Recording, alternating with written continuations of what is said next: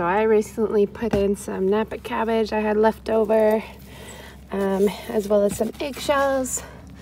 And I haven't noticed too much movement around the eggshells yet, but I did notice within a day that they really loved this cabbage. Obviously the hardier stem part hasn't really been touched, and that would kind of make sense.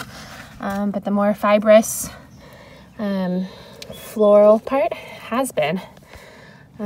So I'd love to hear if y'all have any suggestions as to what we want to feed them next. I've heard watermelon, I've heard cauliflower. So far all I know is that they like cabbage. So comment below, let me know, and we'll keep doing our thing with the babies.